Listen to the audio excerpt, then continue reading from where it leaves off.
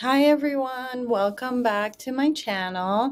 Today's lecture is called The Great Pretender, and I'll be talking at length about how traumatic stress can show up as the great pretender in our profession. What I mean by this will become more clear as you listen on, but basically if you are in vet med or have been in vet med for a while, you probably know there are certain disease processes that we sometimes call the great pretenders. And if you know extra ones that I don't count, I'm just going to give you a couple examples. And you know more than I do, please feel free to comment below. But one example are mast cell tumors, for instance. They can show up on the skin of dogs as like rashes or a tiny little bump or just skin stuff that you would never in a million years think might actually be a pretty bad cancer. And they can be very conniving and even difficult to diagnose. We call them the great pretenders. And then there's also Addison's disease. Addison's is also a human disease, but it's basically hypoadrenocorticism. And it can be very conniving and sleuth-like as well, because it can show up as just like generally not doing well, just lethargy or vomiting, diarrhea, and until you do the appropriate testing, you actually sometimes may treat it as something else. And really, it's because they don't have enough cortisol in their body and other types of important salts that the body needs. I'm not going to get into all the physiology of Addison's disease right now because that's not what this lecture is about. But basically, this lecture is about understanding your own neurobiology before it's too late. So let's just jump right in. The research is important to just note that I have extrapolated a lot from this book called The Body Keeps the Score by Dr. Bessel van der Kolk. Obviously, his is more in relation to humans. It is not a veterinary medicine book. And currently, there is no veterinary medicine book on traumatic stress. I think, as far as I know, I'm the primary person speaking the most on this topic, and I have been for the past 8 years or so at conferences and other events, CE events, etc. But if you haven't read this book and you just want to dive deeper, I highly recommend. It will change your life. And then there's also my certification in traumatic stress that I did through the International Academy of Traumatology. And then I've also extrapolated some secrets from the Veterinary Confessionals Project, which I founded back when I was in vet school, and I still run to this day. Instagram is the best platform for it. So if you haven't heard of it or you're interested, go check out the website. And then I'll also link below the links to it. All right, so moving on. I just want you to know, though, predominantly all the research comes from human medicine, and there's just not a lot of research currently in vet med. I think maybe Merck was the first group to actually fund a research study on mental health and well-being in veterinary medicine, and there is a slow progression of growth of more interested parties. I think now there's even veterinary social care workers as well coming up. But as you know, research takes a long time to go through the whole process and then get published and then make it make sense in the real world. So hopefully this video helps you in the interim. Because traumatic stress runs rampant through our profession. And if we aren't actively practicing with awareness of this, how can we solve this problem? Like, it's absolutely mind-boggling to think that, like, you can solve something without truly understanding what the cause of it is, at least scientifically speaking. we typically need to understand the pathophysiology and etiology of a disease process in order to truly understand how to nip it at the bud or how to properly attack it. Otherwise, a lot of times it's just kind of like we're just putting Band-Aid solutions on. We're just kind of calming down the fire or calming down symptoms. And we do tend to largely focus on symptoms like compassion fatigue and burnout and even suicide, which apparently now we're number one. Like veterinarians and veterinary professionals have already passed police officers and dentists. I thought we were number 3 at one point in terms of wanting to unalive ourselves, but now apparently we're number 1. So even more, and I don't know if COVID had something to do with that exacerbated the situation. As you know, if you've been working through COVID, I worked all through COVID in the ER. It was interesting. We'll just say that. And it's just important to understand that like these can be symptoms of traumatic stress, and it could actually be end stage of traumatic stress. So if you could be better informed about what's going on in your brain and body, I think you would have better coping techniques, and hopefully, even if you don't stay in the profession, create some sort of better well-being for yourself. That's really ultimately my goal, is to help educate, help you understand what I've come to understand, which has helped me immensely in my profession, not even in my professional life, but also my personal life as well.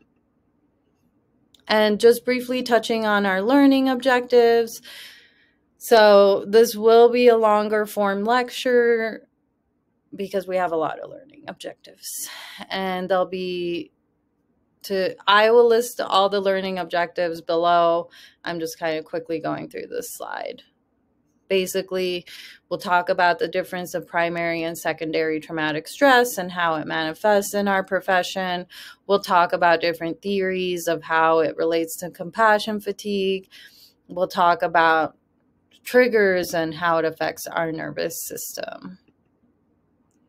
And towards the end, we'll make a plan to utilize resources, make plans for resiliency and for prevention of hopefully to try and minimize some of the effects of just the nature of being in our job, being in our profession. Sometimes it really, especially if you work emergency or urgent care, or even if you're in general practice, but you do deal with like seeing a lot of sick patients. But even surgery can sometimes feel like, wow, this can feel like a lot.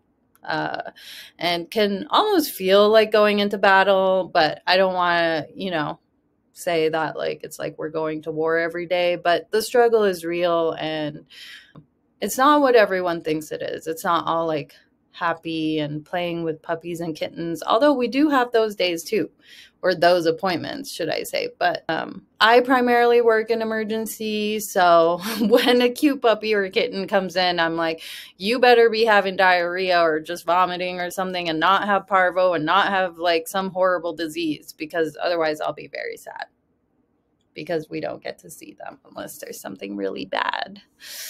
Usually, but every now and then we get the one that just had the hiccups and the owner was concerned, and that's always very refreshing. Or the occasional pot puppy. It's like, oh, accidentally ate a little bit of marijuana and now he's just a little stony baloney. So those are nice. Nice comic relief. And that's why we also will, throughout my lectures and my videos, always try and have a little bit of fun and try and not take ourselves too seriously. I personally can be pretty serious at times, but I love good comedy and, having fun, especially working with animals. I mean, that's kind of like the best part sometimes, is they are way more fun than humans, should I say. And I do have to include trigger warnings as well, just in case you already know you have like PTSD or complex PTSD or any other sort of mental health situation that would make it difficult for you to listen to some of this stuff. And at any point, if you do feel overwhelmed, please just walk away, take a break, take some space for yourself. There's no need to, force it or feel overwhelmed and triggered. But it is important to recognize that there are positive and negative triggers, and triggers often indicate an issue or an unresolved wound or some sort of information that may be important for your well-being. That being said, I'm just like really nasally today for some reason, a little bit congested. I apologize if it's annoying, but I'll try and keep my sniffling to a minimum.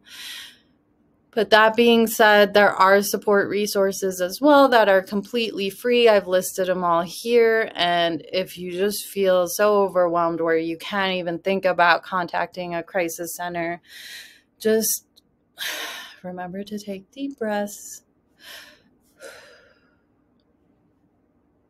And maybe open up a meditation app or try practice a deep breathing like the Calm app or Insight Timer. Those are also very useful, which I haven't included here. You can also do the crisis text line. There's lots of different options. But remember, this is a vet confessional secret that I just wanted to put here because I think it's really important to note that if you feel down, get help. I also think we're just really not the best about when you're in the helping profession. You're so used to helping others that you can be not so great at asking for help yourself. So, you know how in the business we talk about people that bring their pet in for coughing for 8 months? Don't be depressed and wait for it to go away. Your absence will devastate someone. Don't let it get to that point. Seek help, professional help, and find joy in something else, please. This was from one of the conferences. I really like this confession because I think it's really true. How many times, especially in emergency, oh my gosh, I can't even count the amount of times people come in finally on a Friday night, all of a sudden their dog that's been coughing for 8 months or getting worse or not eating for 5 weeks, suddenly they're here and it's like they're on death's door. So we'll always be like, oh yeah, it just happened overnight, huh? Like just came up overnight. All of a sudden now it's an emergency, when this could have been addressed way, way, way sooner. Don't let it get to that point.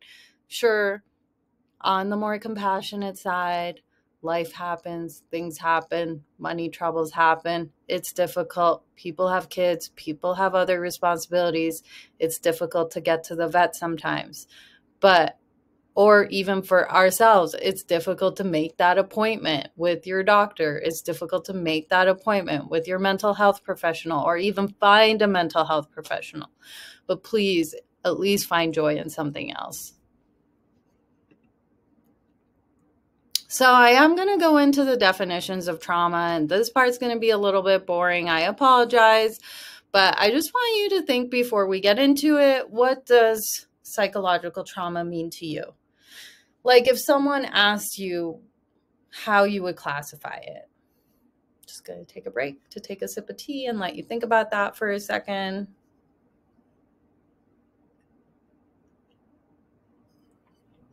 Just because I think that, honestly, until I started studying this stuff, I don't even think I could describe it or define it. But I'm going to give you the DSM definitions here, the 5th edition. So it's the Diagnostic and Statistical Manual of Mental Health Disorders.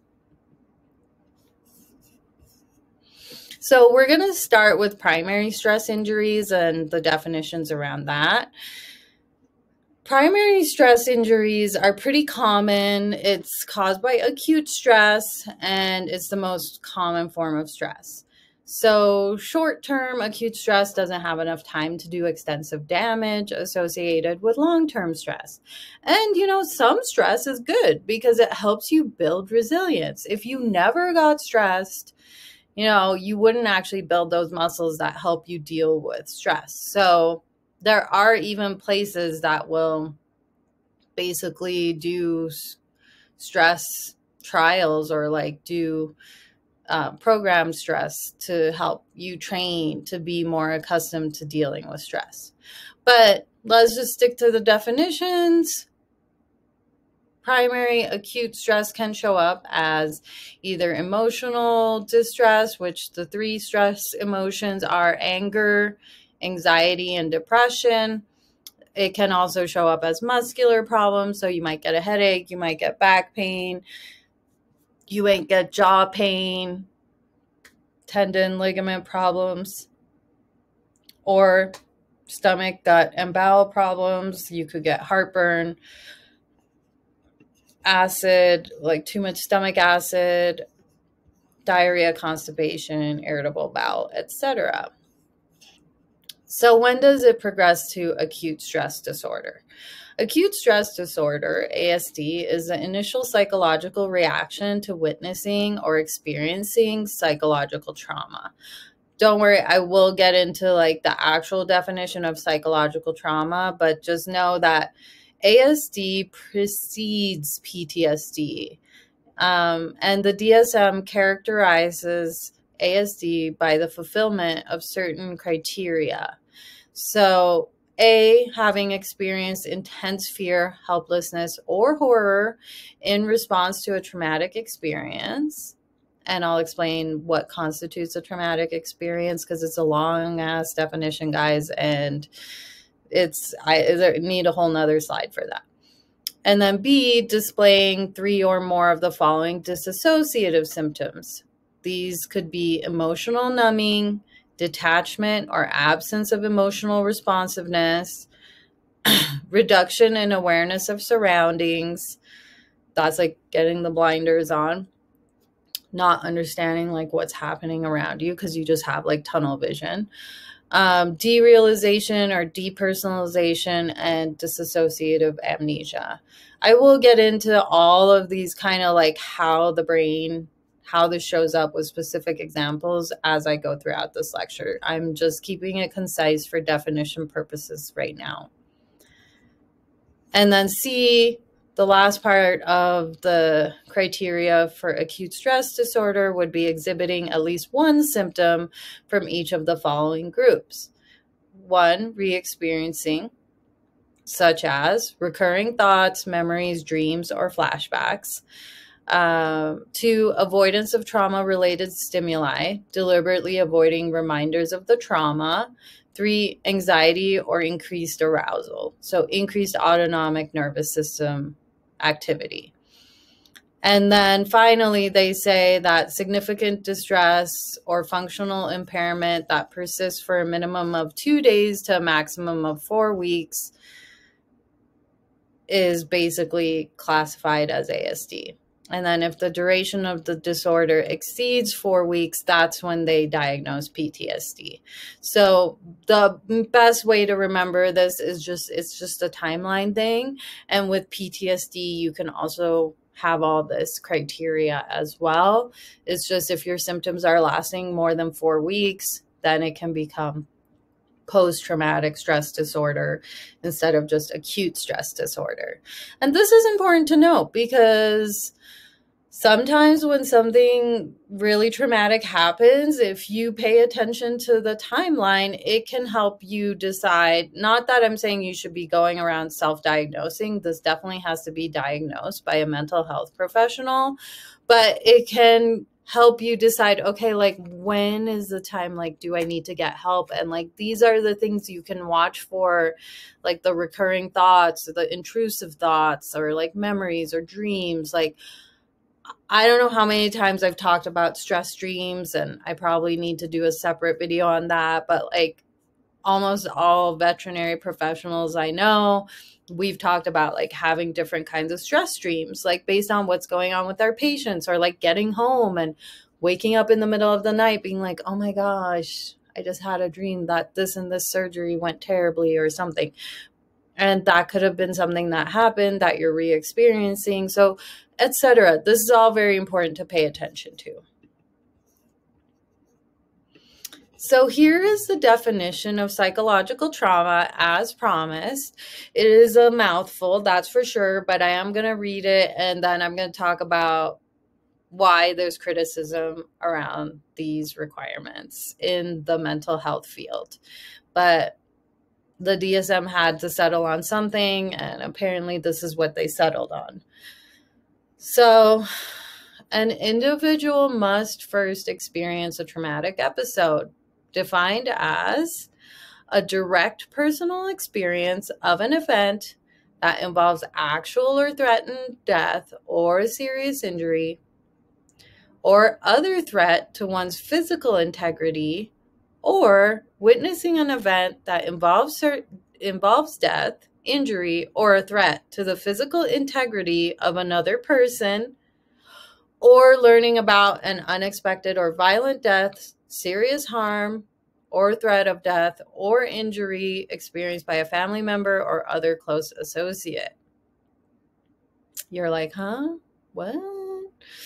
Yeah, that's what I thought. Even when I still read this now and I've read it a million times, I'm just like, oh God, this definition is not great, but it makes sense.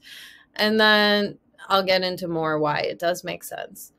The second prerequisite would be required that the survivor must have experienced intense fear, helplessness, or horror following the event. So if you're just like, man, that wasn't a big deal, I'm fine. I mean, maybe you are truly fine then, and you didn't experience the intense fear, helplessness, or horror following the event, then great. Then maybe you won't be as maybe you have more resilience.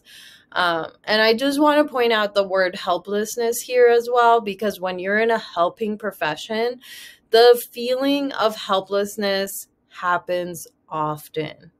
And you may not even be realizing, like, how many times have you had an owner come in with an extremely sick animal and they decide not to do anything and go home? And your job is to help animals. The intensity of helplessness feelings can be extremely traumatic without you even realizing. And sometimes those are the most heartbreaking cases because you don't know what happened to that animal. I mean, at least if they allowed you to do some sort of treatment or the animal was so sick they were euthanized. Let's say it was something that was like you either have to go to surgery or like they're going to die a horrible death. At least the euthanasia helps with like feeling like you ended the suffering and you helped them. But when it's ultimately the owner's decision and the AMA form is signed against medical advice and they leave, or other situations where a lot of helplessness feelings come up often. So that's why I really wanted to emphasize that part in the definition, but I will come back to that more as well. And then, like I said, clinicians and researchers have criticized both the requirements. And I'll explain why, because there is a trauma dilemma. So there is a debate over what constitutes a traumatic event. And this emerged with the first inclusion of the diagnosis in the DSM-3 and has persisted. You guys, I cannot believe that like trauma and traumatic stress has not, like, didn't even exist as a diagnosis till the 80s. Till the 80s.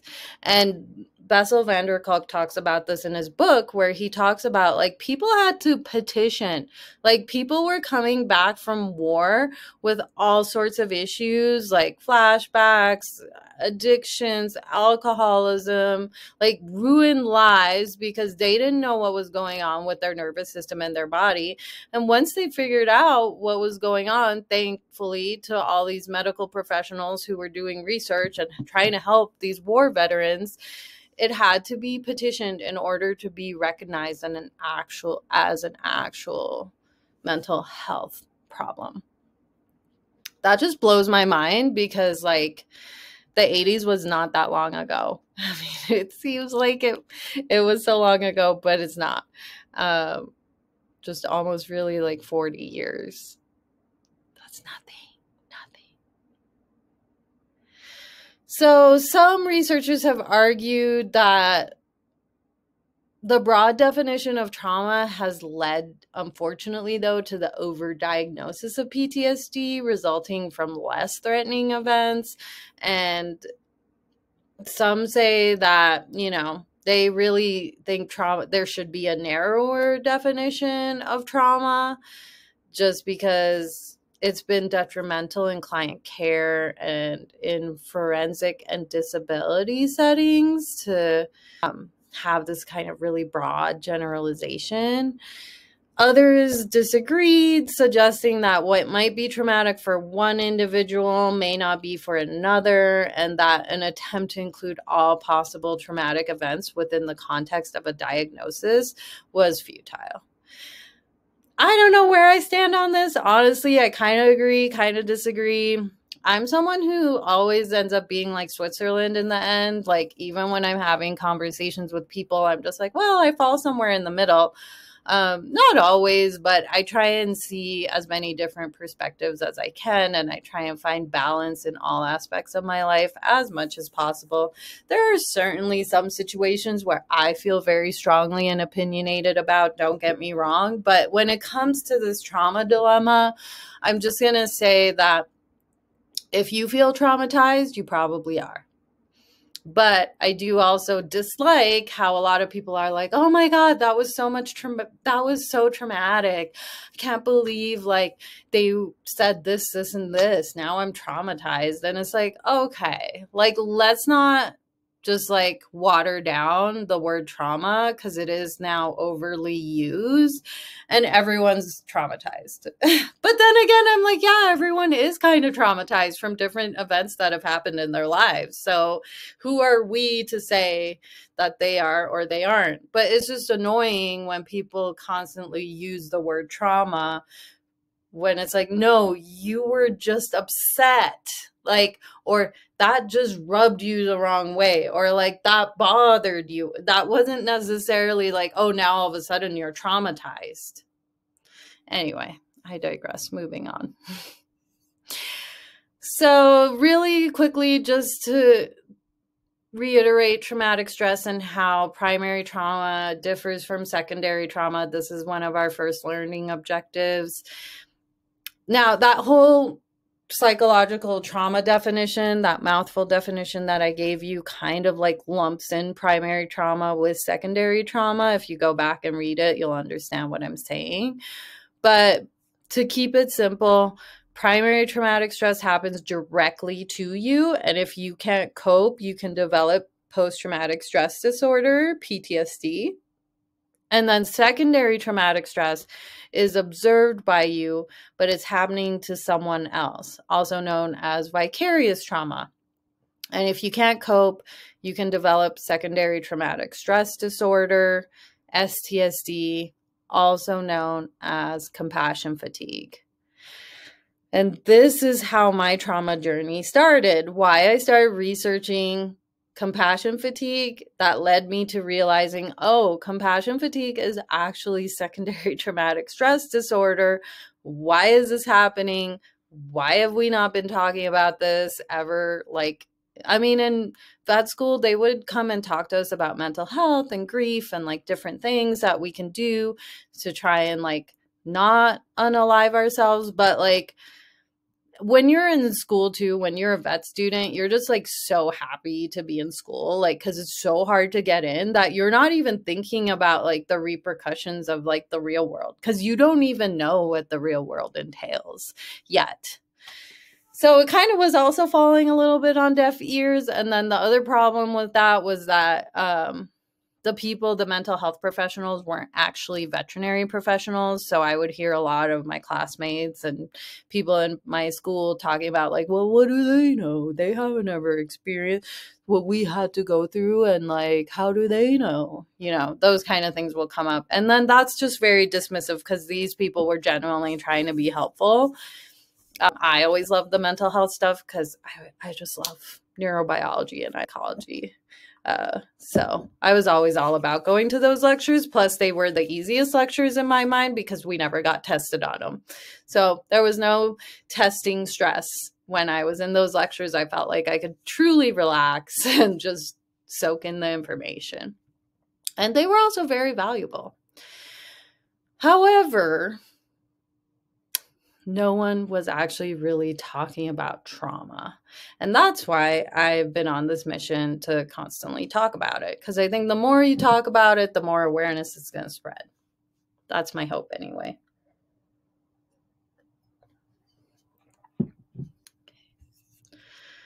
Moving on.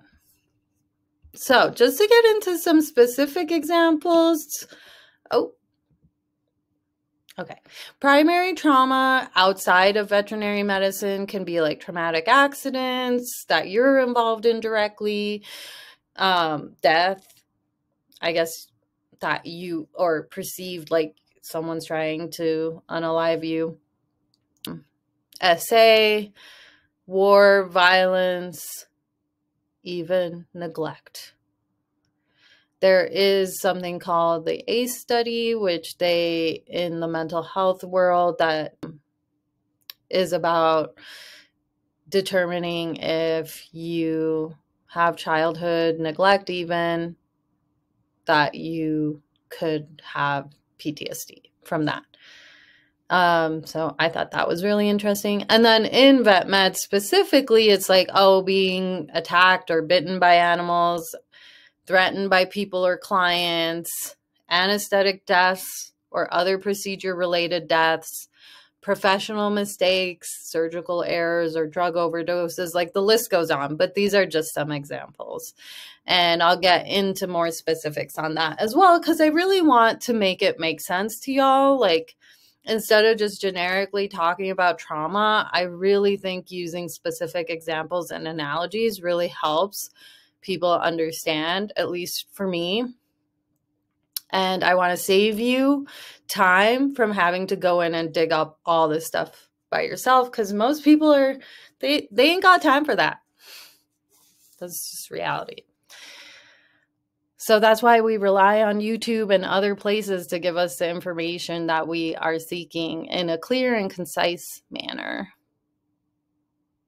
And I do go off on tangents sometimes. I do apologize. I know it's probably annoying. Try and be better, but sometimes the tangents are fun.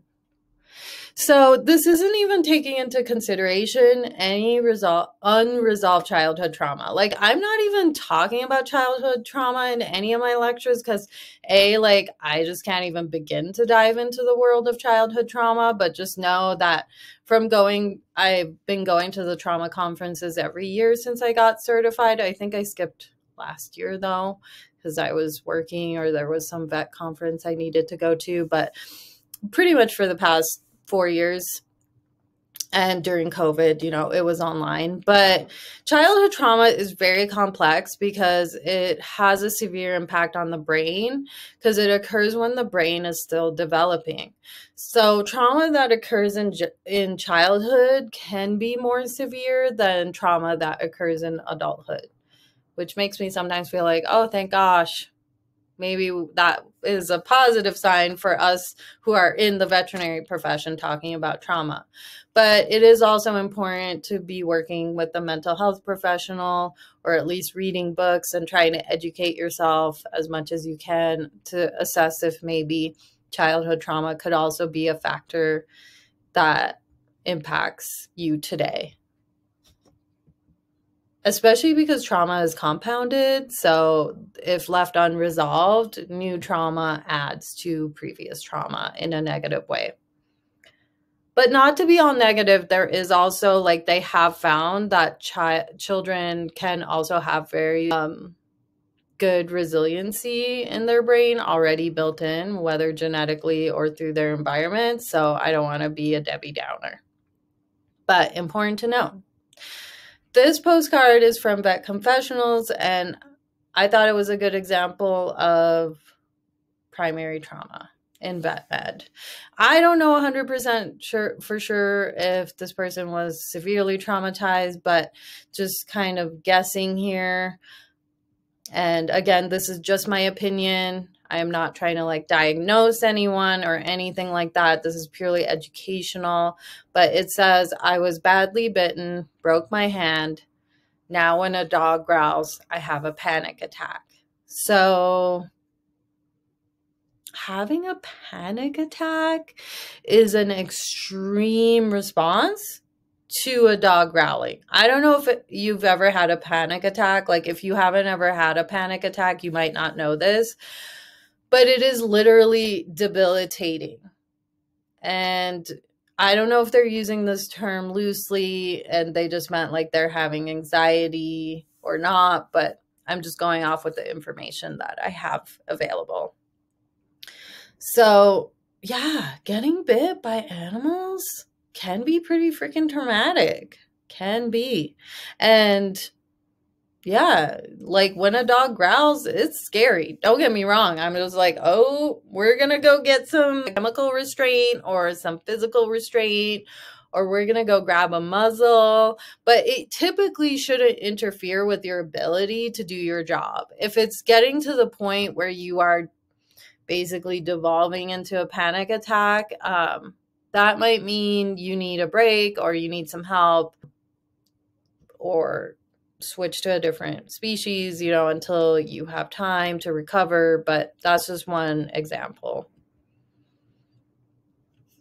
Some examples, now moving on to secondary trauma or observed trauma, also known as mirroring, is basically they think that mirror neurons have something to do with secondary trauma. And this is still very much a theory. And some traumatologists and scientists hate talking about mirror neurons because they're like, oh, mirror neurons get way too much publicity. Like, they're not that cool.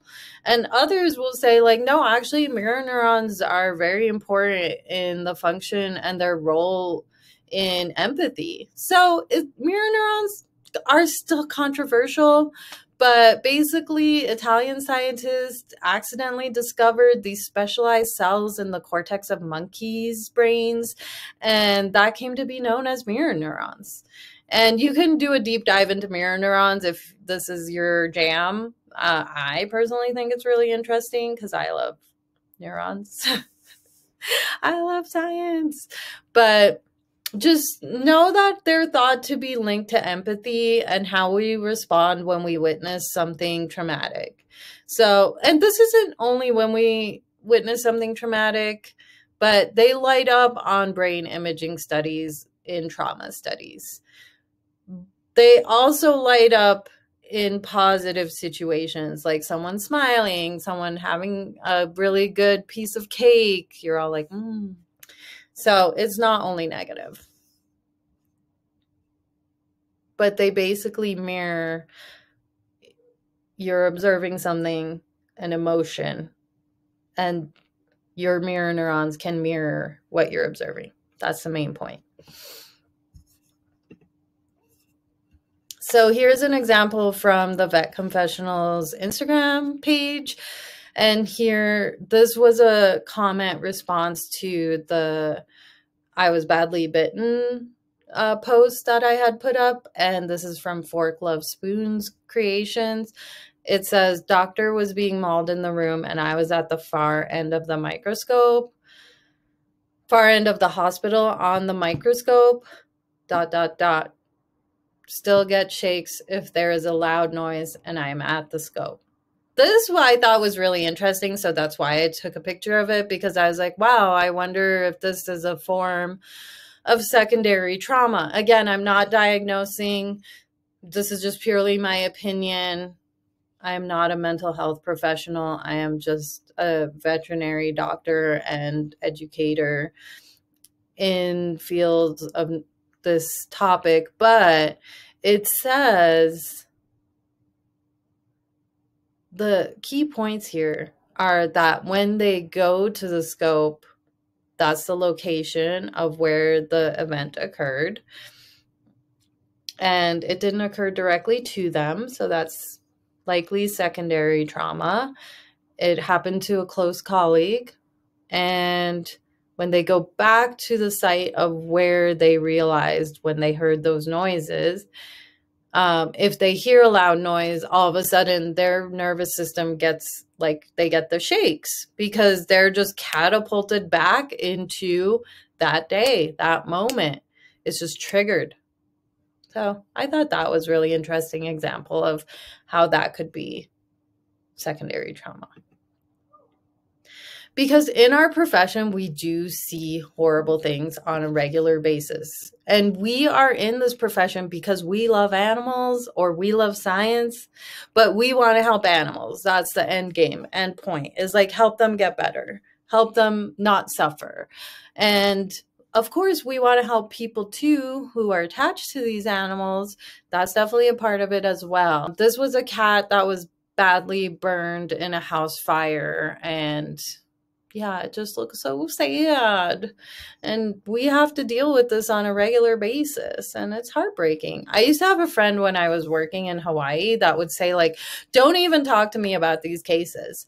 Don't even like invite me to come to the back area where all the animals are in cages. I just can't handle it. Like my heart, like she was definitely like very sensitive. And you do kind of have a little bit of a tough skin to work with animals when you love them so much and want to help them so much.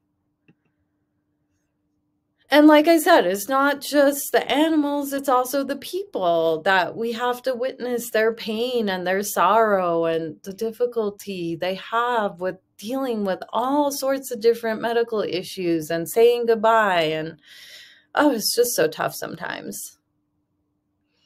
Especially when it comes to children, it can be so hard. I don't know why. Like, I don't even have kids, but the kids, I don't know if it reminds me of my own childhood losses of like when I was a kid and had to lose pets that I really loved, or just the fact that like you wish you could explain to them more, but their brains are not like, depending on their age, it's just difficult to explain. They're just going through this grief and sadness, and you just want to make it better for them when their animals are sick or they have to say goodbye. But then there are success stories. So again, I don't want to make it sound like it's all horrible and bad. And I want to insert the Lion King song here. But basically, this is the cat from the house fire looking so much better. I mean, his ears are burnt off, but it's okay. Like he don't need those. He's fine. He's chilling. Look at him. He's all healthy. And this is why we do what we do. Because we want to see them better. We want to see success, and it's just ultimately so joyful to like get them better. And it's so cool when you nail a diagnosis or you figure out what's going on and you cure them, and it's just amazing. So just remember that. But we also need to know that trauma really does produce actual physiological changes, including recalibration of the brain's alarm system, an increase in stress hormone activity, and alterations in the system that filters relevant information from irrelevant. Trauma also compromises the brain area that communicates the physical embodied feeling of being alive. So if you notice you disassociate a lot, or you're just like, wait, I don't even know what happened yesterday or the day before, or, you know, that could be, I'm not saying that could just be because you're busy, but it could also be a sign of kind of not really being embodied or being in the present moment. And then behaviors that are a result of trauma are not the result of moral failings, lack of willpower, or bad character. They are caused by actual changes in the brain, which I think is like so fascinating. So I'm going to get into that more.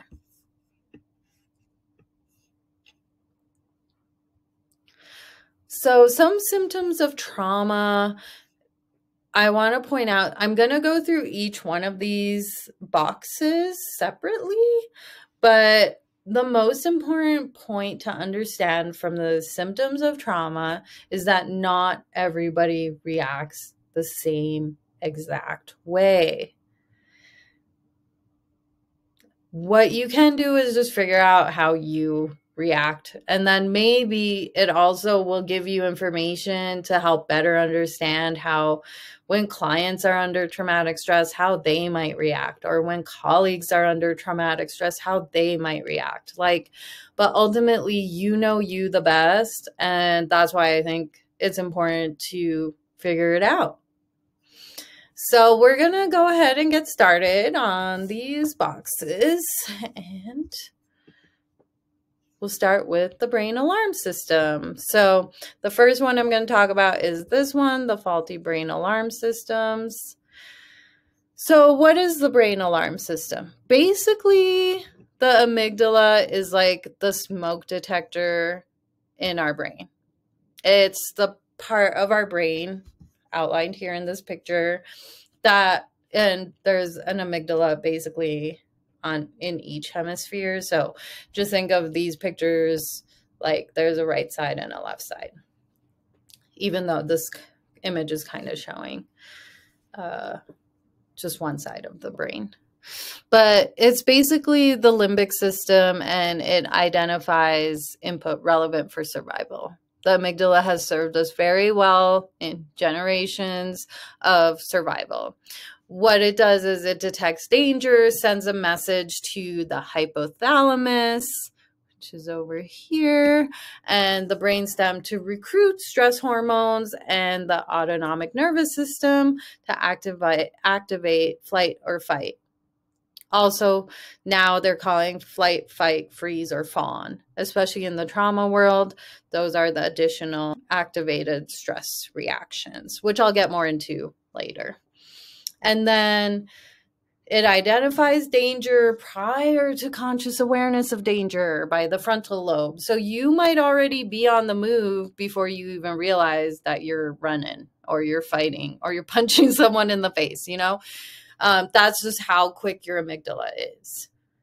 And trauma increases the risk of misinterpreting whether a particular situation is dangerous or safe. So that's how it can make brain's alarm system faulty.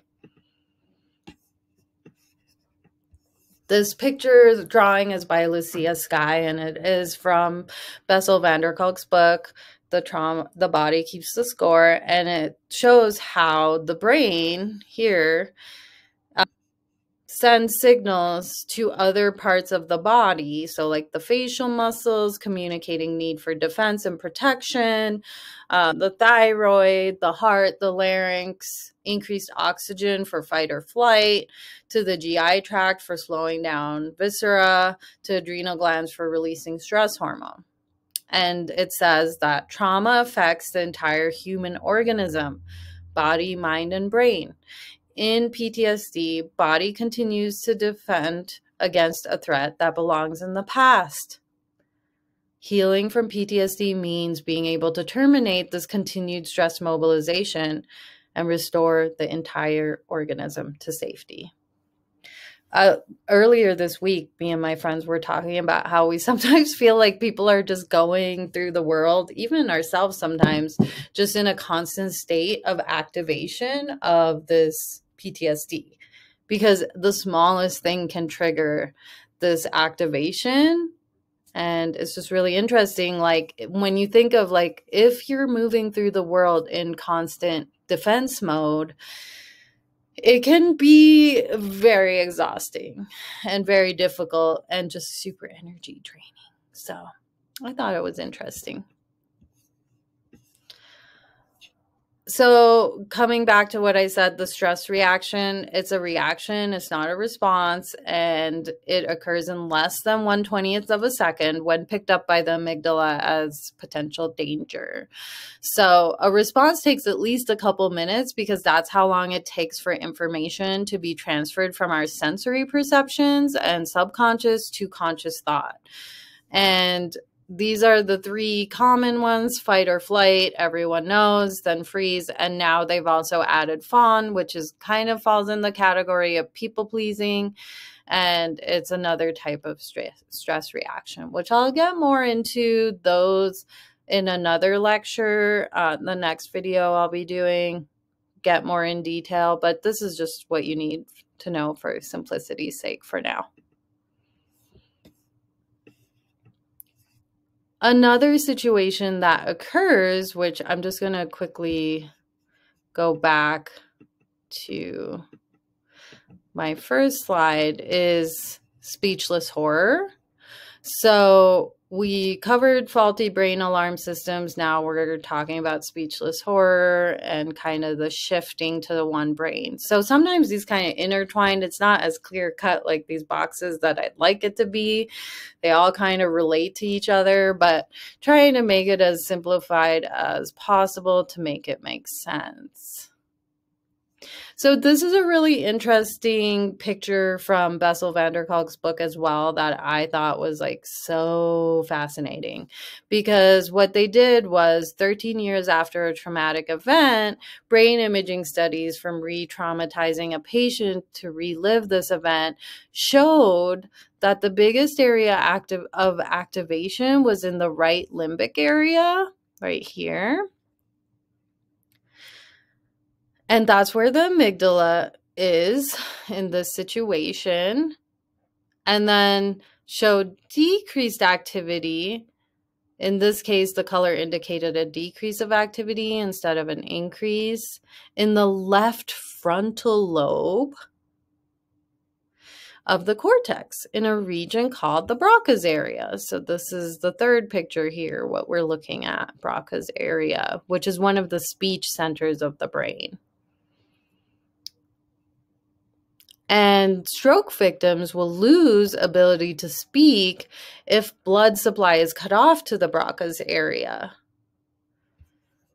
which is so crazy to think that like this, there isn't a blood supply cutoff situation happening here. There's a traumatic event that's causing that area to shut down, almost as if there is a blood supply block off.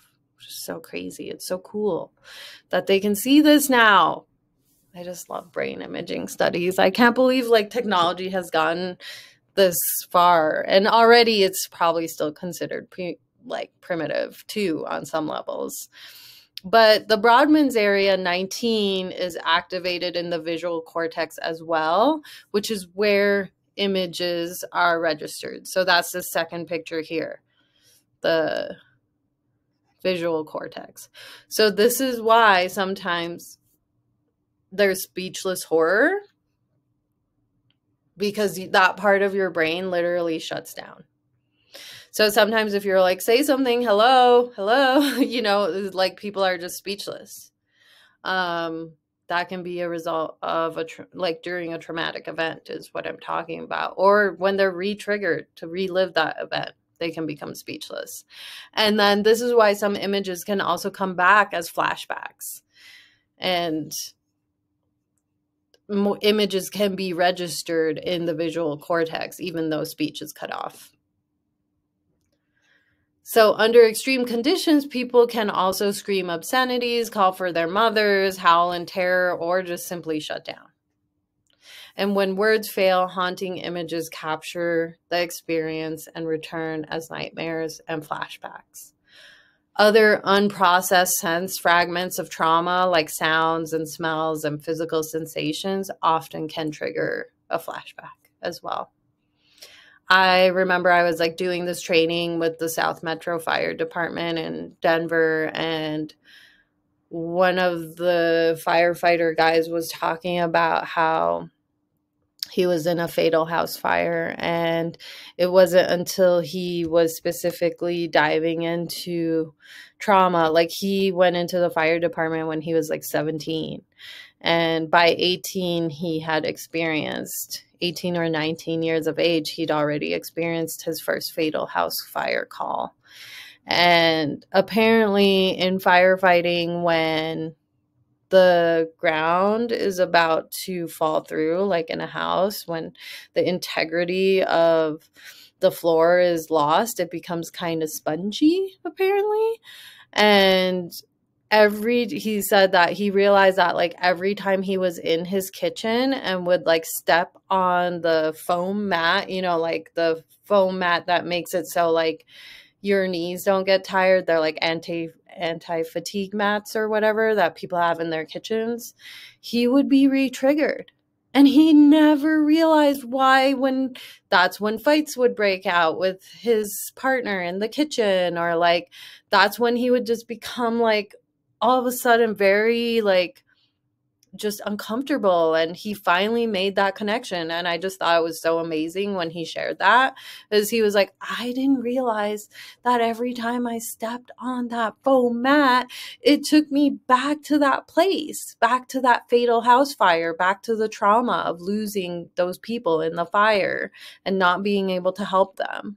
And so like firefighters, first responders, like trauma and traumatic stress is like hugely well known in their profession.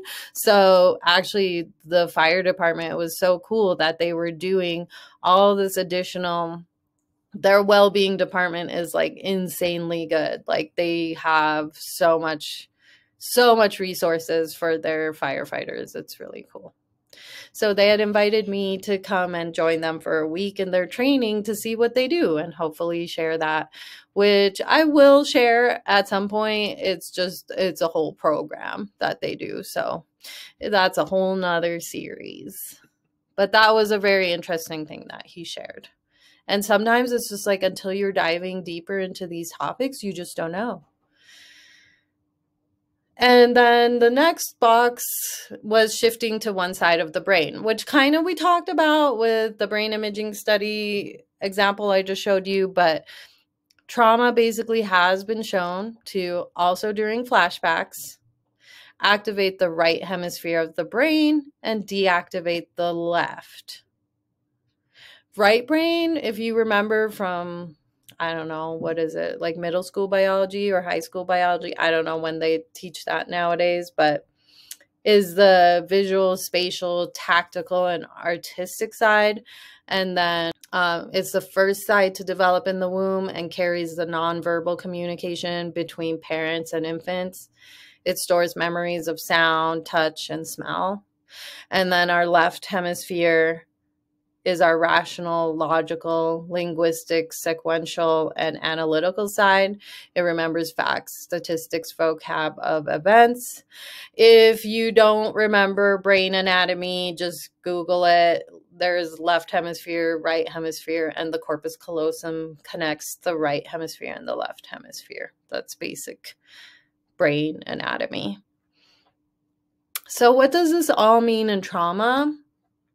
Well, deactivation of the left hemisphere has a direct impact on the capacity to organize experience into a logical sequence. So Broca's area, which blacks out during trauma, is on the left side, which is like the picture that I showed you, which can explain a lot. And why it can feel like you are losing your mind sometimes. Because when something reminds traumatized people of the past, their right brain reacts as if the traumatic event were happening in the present. But because the left brain isn't working very well, they might not be aware they are re-experiencing or reenacting the past. They're furious, they're terrified, they're enraged, they're ashamed, they're frozen. Any one of these. Doesn't have to be all of the above. So there is an actual loss of executive function here. After the emotional storm passes, they may look for something or somebody to blame for it because they just can't, like, they can't understand what happened. All they know is they were in this like life-threatening feeling. And this is one of the reasons why talk therapy doesn't always help resolve trauma. And this is why a lot of the expert traumatologists say that a multimodal approach is best. So if you can afford a talk therapist, doesn't mean you can't heal from trauma. There's so many options, which I'm going to get into later. But that book, The Body Keeps the Score, also like the whole second half of that book is about that.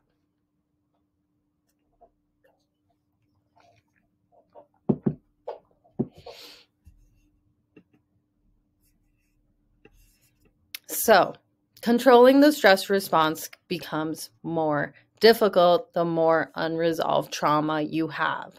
If the amygdala is the smoke detector of the brain, think of the frontal lobes and specifically the medial prefrontal cortex, which is located directly above our eyes, as the watchtower. It's called MPFC for short. And in PTSD or STSD, the critical balance between the amygdala and the medial prefrontal cortex shifts radically, which makes it harder to control emotions and impulses. That's why it's not a lack of willpower necessarily. It's actually because you're triggered into your immediate reactive state of fight or flight or freeze or fawn. Sometimes you'll be like, why did I say that? Like, why were you immediately like people pleasing, for instance, when in your mind and body and soul, you just want to be like, no, I'm not going to stay late. But you're like, yeah, sure. And then you're just like, wait.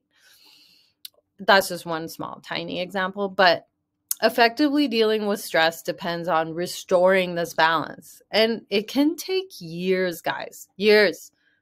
And if you get re-traumatized again, you could be back at square one. Honestly, nobody knows how long it takes or what the exact method is, but we're on this journey. We're trying to figure it out. And, that's the best we can do right now. So coming back to the symptoms of trauma chart with my little boxes, we've covered the first 4 or 5, and now we're about here in the middle of the boxes, and we just talked about inability to control stress responses. So what can also happen is sensory overload. So in normal circumstances, the thalamus, which is a structure in your brain, again, you can look up brain anatomy if you don't know, also acts as a filter or gatekeeper. And this makes it a central component of attention, concentration, and new learning, all of which are compromised by trauma. So it normally helps to distinguish between sensory information that is relevant and information that you can safely ignore. People with PTSD or STSD have their floodgates wide open, lacking a filter. They are on constant sensory overload. And in order to cope, they try and shut themselves down. They might develop hyperfocus and tunnel vision. Often they might turn to drugs or alcohol to try and numb out or block out the world because it can all feel very overwhelming. The tragedy is that the price of shutting down includes filtering out sources of pleasure and joy as well. Unfortunately, we can't just selectively shut down. Maybe one day someone will figure out a way to do that, but just right now it doesn't exist. And so the important thing to realize here is like there are actually healthy ways to help you cope with sensory overload. And sometimes I honestly wonder if like being introverted is one of them. If it comes from like, oh my gosh, like going out and being extroverted can sometimes feel so overstimulating that, you might need to come back and recoup. But one thing that I really like is using like sound canceling headphones or noise canceling headphones when I'm knowing that, like, for instance, with traveling, because that's a high, like a kind of hypervigilant feeling when you're traveling, because, we've all read the stories of terrorist attacks and stuff, and like things can go wrong when you're out of your safety, you're out of your element. So trying to like think about even things as simple as that can really help you. You may never 100% fix your trauma or like be fully healed. I put in quotation marks, quote unquote, because I don't even know what that means. But if you had options and if you had ways of like managing something and making life more enjoyable because you have these options, like, wouldn't you take it? I mean, maybe you wouldn't, but it's just, for me, helped me so much. The loss of self can be another trauma response. So this is another box in the boxes of trauma responses. So numbing, feeling dead inside, especially in situations that warrant emotion. I always try and be really careful, like, because as veterinary professionals, we can be very, how do I say this, callous to death. It's important that like when someone is going through grief or having a moment to express actually like, oh, they're not callous. They're not like dead inside like we are. No, I'm kidding, but kind of not. So kind of it can be difficult to show the appropriate emotion, and people might be like, what the heck is wrong with this person? It's like, oh, I'm in the vet field, you know. They're not going to get it. If you're in the vet field, you get it. If you're not in the vet field, it's tough. You may seem very cold, and that's not the way you want to come across, but it can come across that way. Otherwise, outward manifestations of blank stares and absent minds can indicate difficulty living in the present. Like I've noticed it in my colleagues sometimes when I'm working with them. I'm like, hello, is anyone there? You know, like, or we're in a room together and the person I'm working with, the nurse or assistant, is just kind of like zoned out, staring off into the distance. Sure, that might just be zoning out and that might not be trauma, but just think about it. If you're having a difficult time staying in the present, that could be a manifestation of trauma and just overall feeling disembodied, like disembodied. Sometimes when I'm doing yoga and like teachers in the beginning of the class will be like, so where in your body do you feel like you need love right now, or like you need focus on right now? And in the beginning, I'll always be like, oh, I feel fine. Not always, but like sometimes when I'm kind of probably disembodied, again, quote unquote, air quotes, I might be like, oh no, everything feels great. And then I'll suddenly be moving and I'll be embodied, because that's what yoga practice can do. I'm like, oh, actually, like my upper back and oh, my hip, and I'm just, that's why I love doing yoga, because it gets me in my body and connected back to my body. Because sometimes for survival, you just need to disconnect, and that's okay too. I don't want people listening to this feeling like, oh my God, I can't do any of this stuff. Or it's like, no, these stuff exist for survival as coping mechanisms, and it's not wrong to like utilize them when you need to. But it is important to acknowledge when it's being utilized in a way that's detrimental to your well-being, and when it's being used in a way that's conducive to your well-being. Disassociation and reliving is another symptom of trauma, and disassociation actually can be the essence of trauma, because the overwhelming experience is split off and fragmented so that emotions, sound, images, thoughts, and physical sensations related to the trauma take a life of their own. And the sensory fragments of memory intrude into the present, where they are literally relived. As long as the trauma is not resolved, the stress hormones that the body secretes to protect itself keep circulating, and the defensive movements and emotional response keep getting replayed.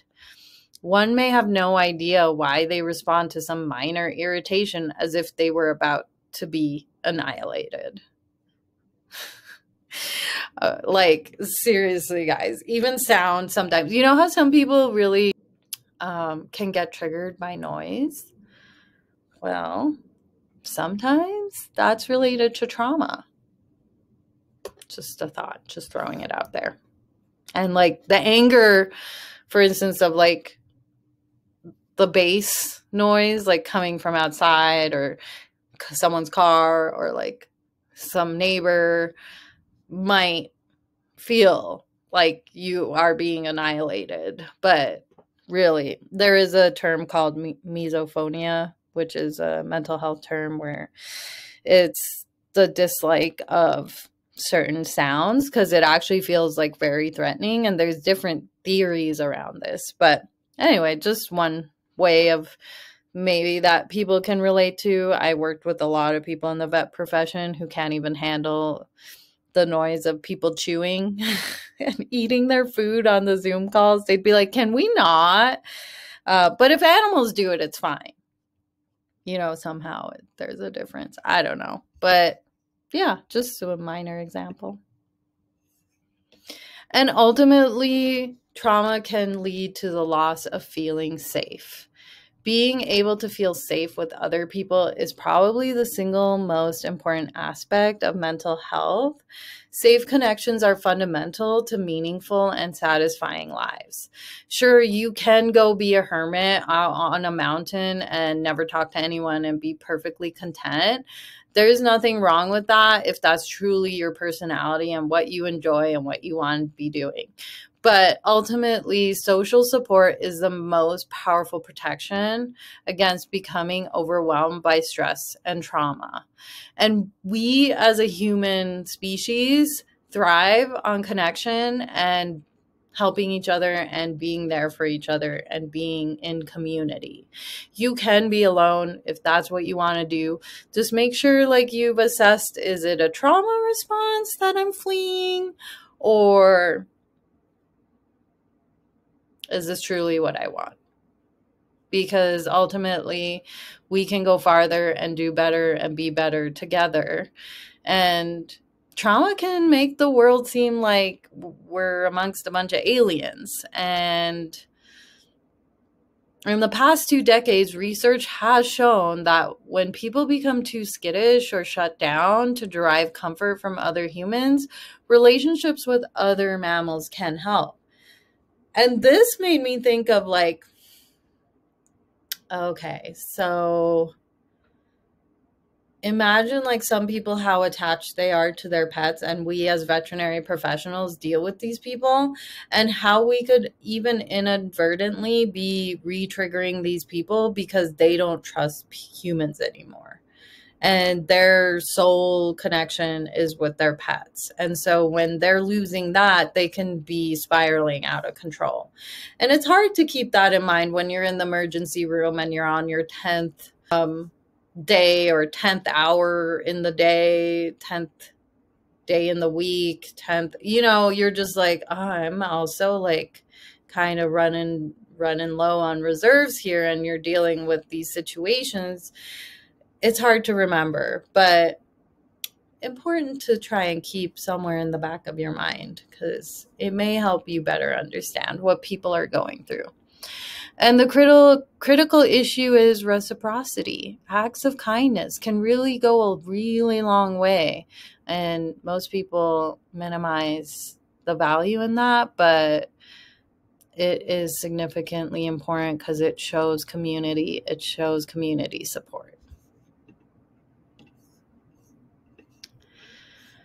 And lastly, there is the reorganization of perception that if you do get the book, page 15, there is a great passage of the reorganization of perception.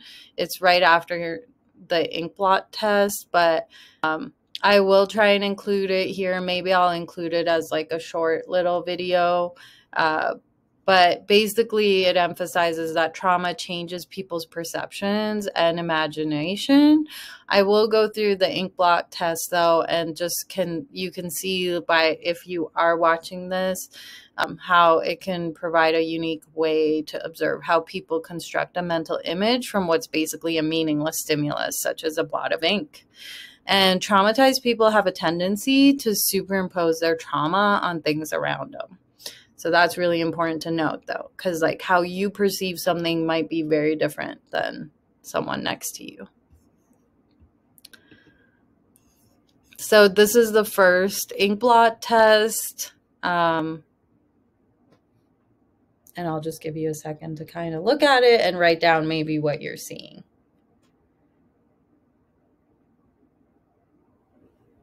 Just the first thing that comes to your mind is just the right answer. Don't overthink it. But when I look at this one, for instance, I see 2 chihuahuas, probably because I'm in vet med. And this is I'll just outline with my mouse cursor here, the ears of the head and the body and the legs of the chihuahuas. And then this is another chihuahua here. But some people say also it looks like dancing or whirling dervishes, because this is the hand here. the heads, and they're like dancing. And there could be many other things that people see, like Batman or bat signal, who knows. This is the second image in the ink blot Rorschach test. It's the first one with color. And in the book, The Body Keeps the Score, they talk about how when traumatized war veterans would see this, they would immediately superimpose like their experiences with their battle and losing friends and seeing blood and gore and explosions and such, which is really interesting because a normal non-war traumatized person might look at it and see like two heads here of like, again, like two monks or something, like putting their hands up to each other or like dancing. When I first saw this, and I still can't unsee it, are like, I see like two dogs lying next to each other. Like this is the head of a dog, this is the ears. And honestly, guys, the other day I was like taking a shower and I was just like seeing dogs everywhere. I think I was on like my 10th shift in a row or something. I just was like very, very tired, and my shower tiles like have all these weird like blotches on them, and I swear like everywhere I looked I was like dog, dog, dog, dog. Like I just was like, oh my gosh, I need to get some rest. Like I don't want to be looking in my shower and just seeing, like, I was so exhausted just seeing dogs everywhere, because that's the primary species I deal with. But in this one, I do see dog like laying on a stretcher or laying on the ground with like blood coming out of their head, arm, nose, like a hit by car trauma, especially because I deal with emergency medicine primarily and see a lot of hit by cars. And this is the third and final image. Again, just first thing that comes to your mind. I think some people, when I present this at conferences, would be like, oh, penguins, like the emperor penguins, and, you know, see cute stuff. But they also say that if it looks like a menacing figure, like bearing down on you, you may have an issue with authority. Like, I was just like, what? Because that is definitely what I doesn't, again, this is, none of this is to like diagnose any sort of condition. It's just, and in the United States, the ink blot test is more controversial than in other countries that seem to rely on it more and use it more in the mental health field. But the point of this exercise is really just to be like, see how like a meaningless blot of ink, your brain is already trying to conjure up like meaning, like put meaning onto this, and what kind of meaning you might impose onto it just could give you a little bit of insight. That's all. You don't have to go rush to like your doctor and be like, oh my gosh, I messed up. No. Or, you know, tell yourself like, oh, I'm just fine because I saw all good stuff. I mean, it's just a fun little thing to try and keep things interesting, try and keep things creative, and just educate and talk about like what's going on. What are people doing? What are people looking at? And the good news is that the increase of research and knowledge around trauma has also opened up new possibilities to palliate or even reverse the damage. So now we can develop methods and experiences that utilize the brain's own natural neuroplasticity to help survivors feel fully alive in the present moment and move on with their lives. It is a pretty good feeling, like when you do actually start to respond differently to a previous situation that would have had you spiraling in the past. Like that, conquering that can feel so good. And that's my hope with like this education lecture, is to tell you that like neuroplasticity is real, really exists. Like neuroplasticity, which I will get into, is basically, this is the end of the first part of this lecture, but there is a really good video on YouTube which explains what neuroplasticity is, and I will put the link below. But it's the brain's ability to rewire itself. So I just got done talking about all the ways like your brain goes haywire, but there are ways to like bring things back into equilibrium. So on that note, thank you for listening. And this is the end of the first part of this lecture. And stay tuned for the next part. And also feel free to stay in touch. You can email me. You can go onto DVM 360 website. You can go onto Instagram, Facebook, the Vet Confessionals Project, all these different ways to get in touch. And we'll leave it on a good note, because just know that like the research and knowledge around trauma has opened up new possibilities to palliate or even reverse damage. And we can now develop methods and experiences that utilize the natural neuroplasticity of the brain to help survivors feel fully alive in the present moment. And I hope that you found this lecture informative. If I missed anything or misquoted anything, please feel free to let me know, either down in the comments or email me, whichever way you feel comfortable. Again, this is just like a combination of all my research that I just want to share with everyone, not just at conferences, but now on my YouTube channel as well, just to make sure that if someone is looking for more information regarding to the vet profession, that it's available and it's out there. So thanks for listening, and I hope you have a good rest of your day, or continue listening to more videos, or whatever you're doing. I hope that it goes well. Thanks. Bye.